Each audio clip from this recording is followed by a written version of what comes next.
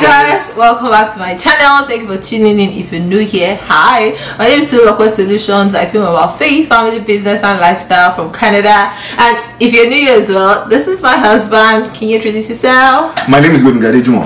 Why haven't you been on the channel? I don't know. I don't know. Because I've like, it's been a while. I've been making money. Oh no, man.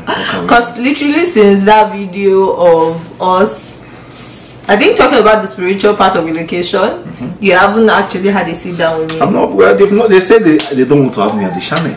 Lies only. But guys, please bombard him in the comments and let him know that you appreciate when he's here, so that maybe that will ginger him to keep coming back. Perhaps. Words of affirmation. Anyway, as you can tell by the title, in today's video we're talking about submission, not suppression. And this is a hot topic because my Instagram has been blowing up off this topic. So if you don't follow me on Instagram, I'm going to leave the link here. Go follow me, Tolulope Solutions. But I got this DM and I'm going to put it on the screen. So take like 1 minute to read it before you continue the video, okay?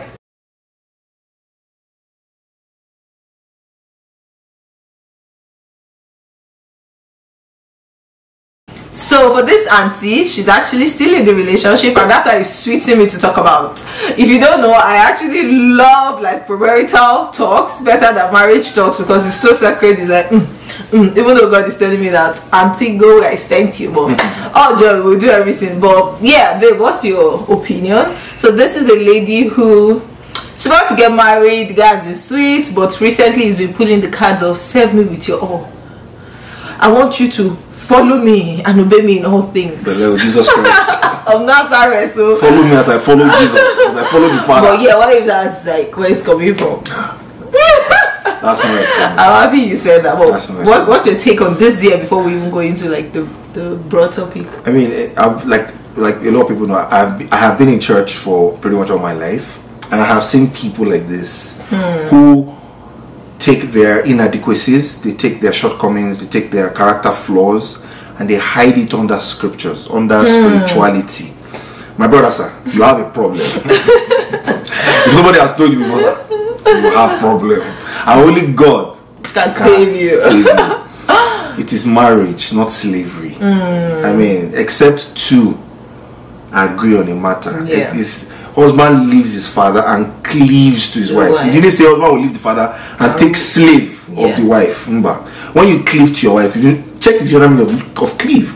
You two become one. If two become one, then how can half, in quote, say serve me? Like go obey me with your all. Like that one got me. Like serve me. I'm like, no. Hold wrong now. If we were to take a cue from the way Jesus loves the church, you would know that Jesus literally placed himself, gave up his life for the church, right? He calls the church his bride, meaning he did all the things he did was so that the church could thrive, so that you and I could have life abundantly. Jesus paid the ultimate price. He served, washed the feet of his disciples. He wasn't ordering them around, and that's the example we are following. If anybody amongst you wants to be great, let me put the scripture. Let him first. I think you understand me now. So you see that the logic is flawed. It's coming from a place, a manipulative place, a place I don't understand. Babe, as we're talking, and this is not even for camera's sake, I feel like this is one leadership trait that you have in particular. Let me just put your on small. Being a servant leader is something that my husband does a lot. Like sometimes I feel like it's too much. Sometimes I'm like, no, tell us that this is how it will go, finish. But like he really wants input on everything. He wants me to, okay, so what's your take on this? No, like contribute first and all of that. Like I'm telling you that sometimes I'm like, is he actually just trying behind this? I mean, is he hiding behind this to just make me do all the decisions? But obviously I know that's not right, because I also know that when it's time to pull your position, you do so. And then even with house chores, I feel like this is another topic for another day, but just know that in that one it's like 100. Husband material ain't it? yeah. But in that particular one, collect your crown. Thanks. So like him saying all those things, I was blushing because this is actually the way he like takes on the leadership of our home. And I feel like for the lady now, if somebody is already giving you that vibe, then don't do it. I was sharing the story of one of my exes on Insta story. is the exit for you. And he was like, don't jab me in church when they are saying Proverbs 31 woman. You watch your own self. Let me watch my own self. So I feel like when people start to focus on your own shortcomings, they'll try to take over and like rule your life. And for the woman, that is not where you want to be. Right after that, I actually got another DM of someone saying that they're planning the wedding in 6 months, and our husband too is like that. He will say, tie, like I've never seen that scripture before in the Bible, that as you tie something on the neck of a like if let me just be dragging you, that the guy will refer to Proverbs 31, and just so that she doesn't have any say in the decisions of the wedding, of anything, whatever you say and all of that. And I feel like that is so wrong. That is a fundamental relationship issue for one. Like, let's say it as it is. So for the lady or the ladies who are in those shoes, if you have conversations with this person and the person isn't like saying, okay, I will change, or let me seek help in this, or okay, I've acknowledged it, and then you watch that they are actually not pretending by the leading of the Holy Spirit, you watch they're actually making significant changes that you can say, okay, this is what I feel, let's reach a level of compromise, let the color be green instead of yellow, and the person actually agrees, then you can now work on, okay, maybe this can work. But if the person carries on with this attitude, I asked the lady, how many years do you have, how many legs do you have, carry your shoes on your leg and run, because that person is going to manipulate your entire life, your children's life, and you won't have any say. Literally, you just be like a figurehead and a slave, like he said. So that's for the married, the singles. Now bringing it into marriage, let's even talk about the practicality of this. Like, some people are already in these shoes. I had a conversation with someone already about this, that it seems as though her voice is too loud in her home. It seems as though she cannot say anything. Her husband will be, and I had to ask some questions from a healthy relationship. Relationship coach? Not yet. I'm not there yet. Okay, sorry. We had to ask some questions, like, just for my passion of healthy relationship. I had to ask some fundamental questions that I thought, might be the reason. And she was just like, what, I'm done. I had to refer her actually to a relationship counselor to even seek her own sanity first, and then pray that the husband can come along, pending when we collect our own degree. But what is your take on it? I mean, Apostle Paul didn't get married in the Bible for his own personal reasons, but even a man that didn't get married, in Ephesians 5:25, I think there were admonishing us, he said, husbands, love your wives as Christ loved the church. You cannot love somebody, sir or man, and now say you want to rule over them, in quotes. You want to be, lord over them. Go and check all the leaders, past leaders in Africa that have been dictators. It wasn't out of a place of love. It was out of a selfish ego. You get that was the intention. When you see love, go and read what love is. It's in the scriptures. A detailed breakdown of what love should be. If you claim that you love me, love is this. Love is patient. Love is kind. Love is this. Love is not. If you're not my way, nobody. No way. My way or the highway. No, that's not love. So that already begs the question: do you actually? If the person claims they love you, ask them, do you really love me? Because there is a template for love. God is love, right? When we mess up, God, I don't know anybody that God will literally bring Cain physically to come and flog. Do you get? Like, God gives us second chances. God listens to us. Do you get? Even when we're not in right standing with him, he's accommodating. Do you get? So if Baba God himself is like that, Abba. Yeah, and I like that you're giving us like the healthiest and the most eternal, foundation of it all, because that's even the basis of marriage, right? The God who created marriage, that was the template he made. And this is not to say that there will be some times that you make selfish decisions, and I like how you actually said sir or ma, because it might seem like a masculine thing, but I know that a lot of women try to also guilt trip their husbands into submitting, or into not even submitting, into my own will. Exactly. So I mean, that is very profound. But before we move forward, I want to actually define both words: submission and suppression. Submission says yielding to the will of a person or authority. Suppression means the act of keeping something from happening, right? So I mean, here submission is saying you yield to the will of a person. So are you saying that? Because the Bible still encourages us to submit to one another. Here, with those cells, not submit to your wife. submit to one another and love one another. That's the one we take and we love to use. Am I right? Absolutely. So, but here, submission is telling us that submitting to the will of one another. Yes. So how do you put that? Because that also seems like in English as if it's like, okay, Bemiga said this, that's what I'm going to do. Right? So how do you now put the English dictionary? Maybe this is what these men are saying. Right? So how do you put that into the healthy and holy? That's a very good question, and it's one of the things I love about the Bible. As you both know, it's okay. It's one of the things I love about the Bible, and as you know, we're both Bible believing people. It's the fact that the Bible is complete. When the scriptures say that husbands love your wives, and that's Apostle Paul, and wives submit to your husbands, I feel like, obviously, we know all scriptures are inspired by the Holy Ghost, written and passed down and all of that. So I feel like the Holy Spirit already knew that conversations like this would come up. That was why he didn't say, husbands, accommodate your wives, or husbands, tolerate your wives, or husbands, suppress your wives. It says love. And I think that precedence, sorry, you can hear that precedence speaks volumes.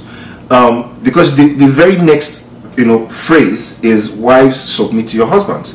God made us. He made man, male, female, he made them, meaning God understands our anatomy. He understands how men would typically think. He understands how women would typically think, right? And the reason I'm laying all of this foundation is because if the first criteria, which is love, is ticked, submission now becomes a thing of I'm trying to look for the right word now. Submission becomes it becomes something symbiotic. If I'm able to use that. Something that is mutually beneficial. Something that is not, I'm not submitting to you because you lorded it over me. I'm submitting to you because you love me, I love you, we have an understanding, and I respect you. So therefore, I am willing to let go of my own ego for us to move forward, for us to achieve stuff, for us to make decisions. Do you understand the logic here? He started that conversation with, husbands, love your wives as Christ loved. This is a sermon. It's a 2-hour teaching that if we enter it now, we cannot finish on time. I say open YouTube channel. I say talk about this on your YouTube channel. Because that phrase alone in itself is deep. He didn't stop at love your wives. Love your wives as Christ. So the bar has been raised. Men, we're supposed to love our wives the same way Christ loved the church. I can promise you, and you've heard even non-Christians say it, that love is the answer, love is the key. Anybody that ticks that first box will never have any reason to say, my wife did not submit. You heard it here first. You heard the man. Quote me anywhere. It can never be done. If you tick that first box, sir, it is almost automatic. Except if it's now devil that the person marry. I don't know. But a normal sensible person, if you tick that first box, sir, we won't even be having this conversation. There will be no need to be, submit to me. It will just happen. It's a matter of cause and effect. If the cause is there, the effect of loving your wife as Christ loved the church is submission. It will come naturally. Thank you for that. And I feel like this is why when you hear people say, I'm submitting to my husband not because I don't have my own reasoning, it's because they have come to a place of compromise from a place of being loved rightfully. Right? So it's a case of, and I feel like the balance here is, I'm not now waiting for my husband to show me love before I submit. It's the knowing for me, the knowing that this man is not doing it from a selfish place. The knowing that, him asking us to do this is not because he's being selfish or he doesn't want to hear my own opinion. So when that, and I hope I'm making sense.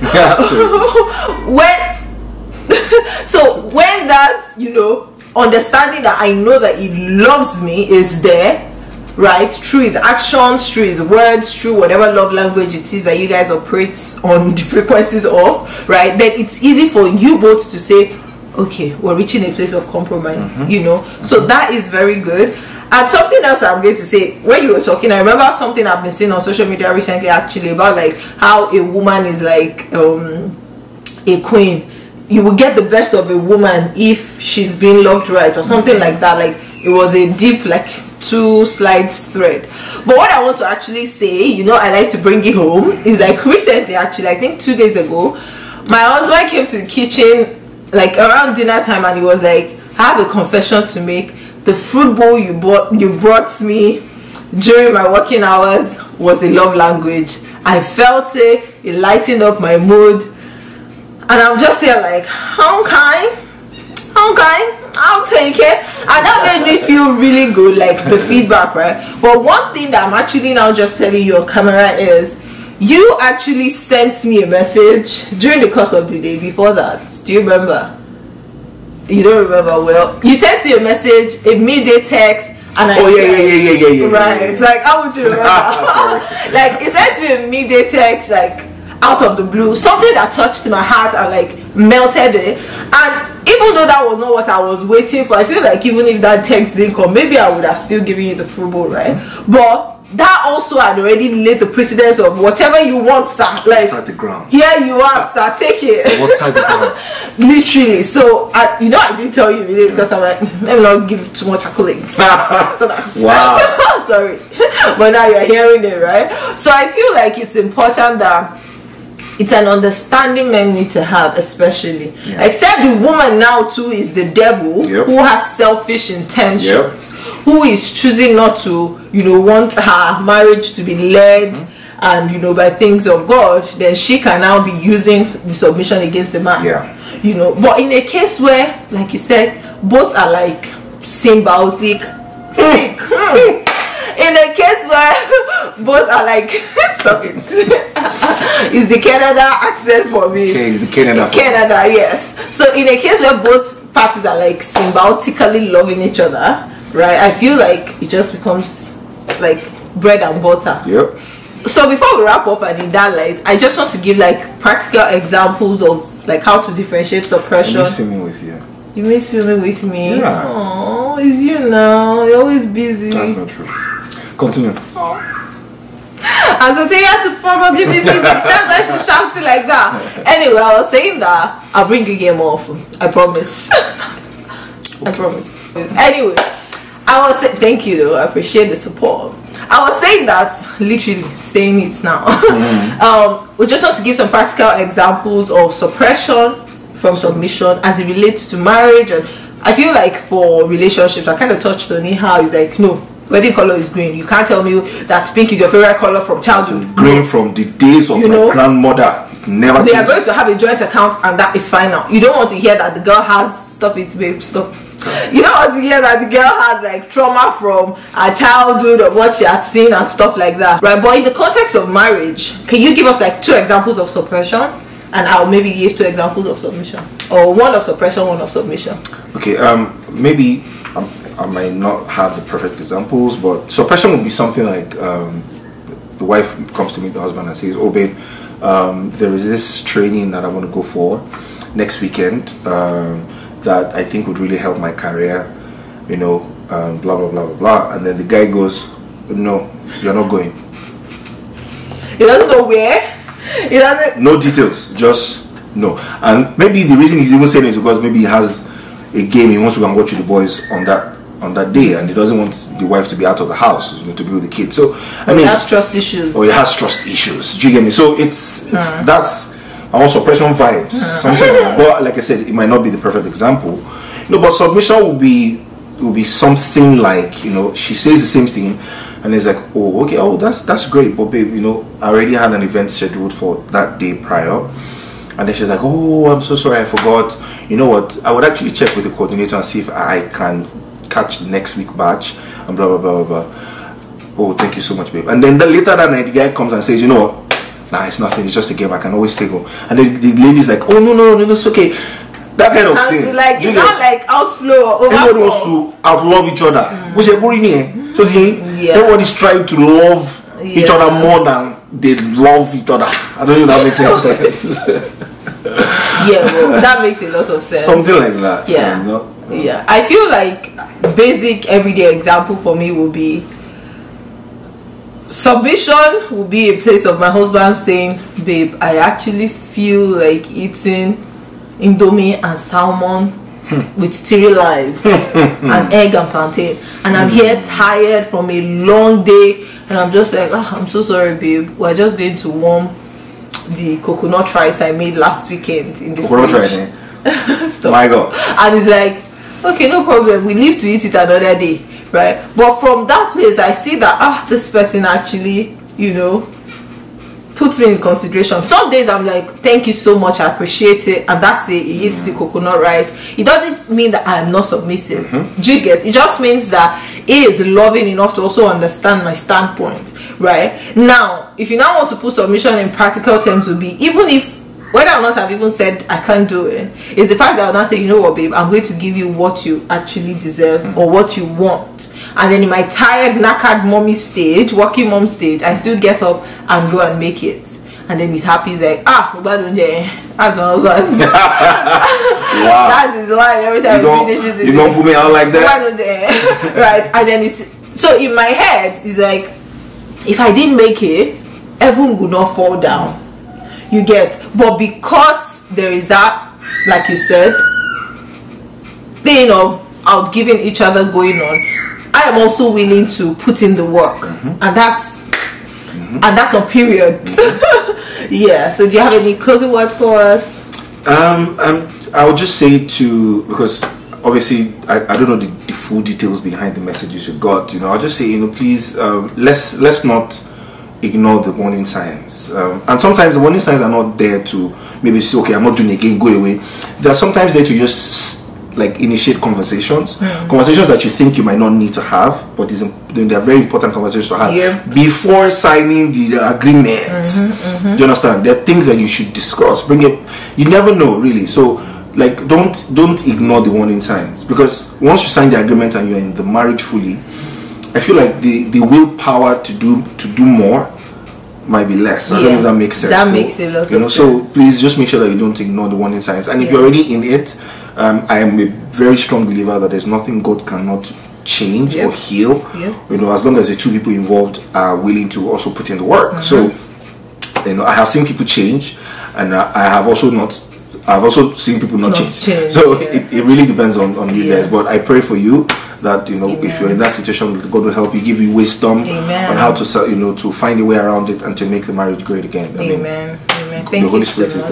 there. Amen. So and I'm a huge fan of counseling, therapy, couples counseling. Seek help. Seek unbiased help. You know, yes, it's good to ask your pastor or somebody who knows you, but they're professionals. If you now say a professional even loves God, like that, we're coming. But you cannot overemphasize the power of therapy and seeking help for your marriage. Don't let anybody shame you. Yes, it's great to tell your pastor, but unbiased, I don't know two of you from nowhere. I only know God and the way He said it should be done. So that is important. And I would also like to say to the singles here, don't settle. After I said all those things on Instagram, and also a thread of tell me when you knew He loved you, and people were commenting different things, and in my head I had to post it and say, see how your mates are being loved.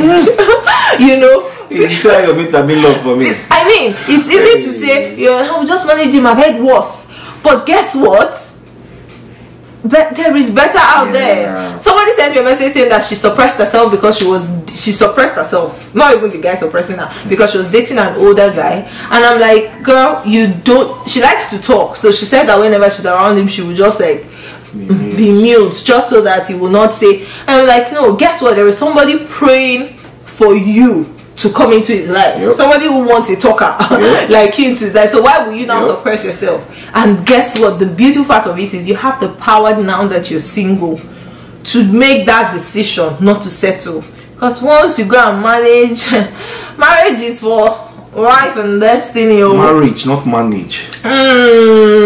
How's it? Pardon. Sorry. But yeah, you guys get the picture. So now that you're single, it's the time to actually make the most of your, decision powers. There's something like that. Oh, yeah. Right, yeah. So with that, we've come to the end of the video. Thank you for watching. And if this has blessed you, you have to subscribe. Please. On the count of 3. Yeah, subscribe is that button. 1, 2, 3. Thank you. Subscribe, share with your single and married friends, and let us know if you have any other video ideas you'd like for us to talk about. I've spoken about the church and stuff. I know somebody is going to comment that, but I've noted that. But if there's any other thing you want us to talk about in the context of dating or marriage and all of that, please put it in the comment section below. Give this video a like.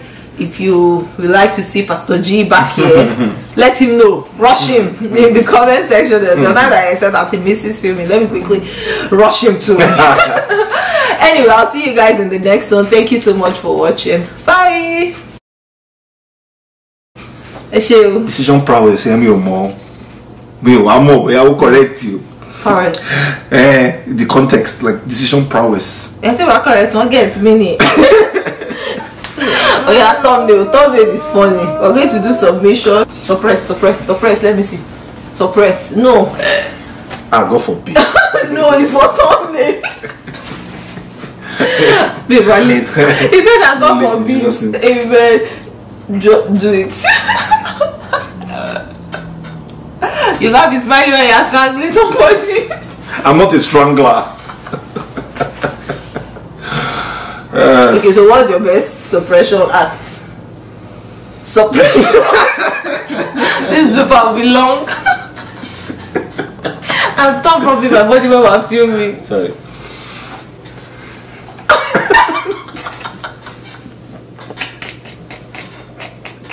What are you doing? Suppress. Okay, submission. Let me kneel down. I can't kneel down like this. I have to do the portrait one, right?